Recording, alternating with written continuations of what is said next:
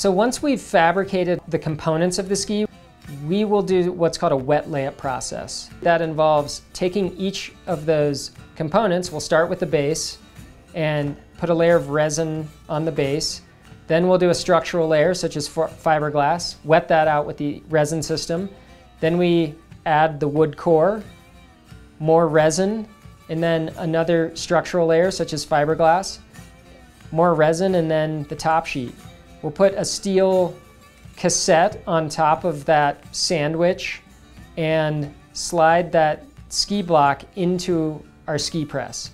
The first thing that we do is we adjust the length of the press. We can add and remove different spacer blocks. Then we'll select the right tip and tail blocks. So right here is an example of one of our tip blocks. We have different tip blocks that will work for different types of ski designs.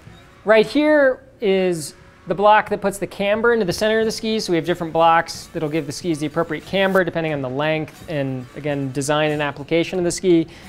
And then right here, like the tip blocks, we have different tail blocks. Different options depending on the design. Our code gives the instructions for the operator. Our ski press has a heating element in the top and the bottom. We slide the ski block into the press, and then we inflate airbags which apply pressure. The skis will cook under pressure for about 30 minutes, around 200 degrees Fahrenheit. When we pull the skis out of the press, we've got a block. Two skis side by side, these are the steel edges, and it's a wood top sheet ski. The next challenge becomes, how do we extract the skis out of this block and turn it into a high performance piece of sports equipment?